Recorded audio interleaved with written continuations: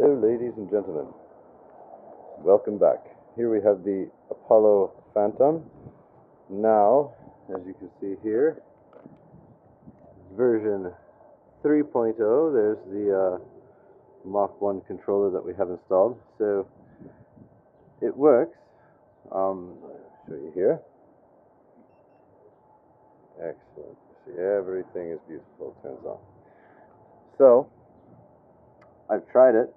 It works. I feel better acceleration. I feel maybe not so much top speed, but it definitely gets to its top speed a little quicker. But it was overheating. After about 7 minutes, I'd get like a beep code, and it would just stop working. So it would still work, sorry, but it'd be really slow. So if you see down here, I got some, probably can't see it, but I have some thermal pads installed here. Basically like these little guys here. Got them on Amazon, and yeah, good reviews.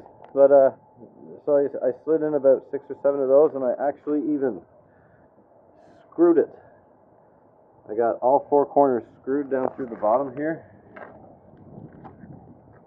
Don't worry, if this idea works, I'm going to grind these off, and I'm going to paint it, you know, if it works. If not, I'm just going to throw this thing in the garbage.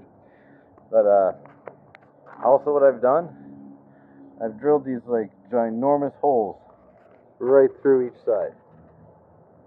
See here? Beautiful. So hopefully that'll, you know, help some airflow go through everything at the same time.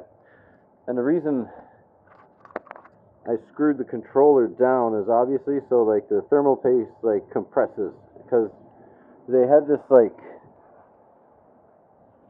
thick foam block that they want you to wedge in there, and like the wires crunching down holds in the cooler.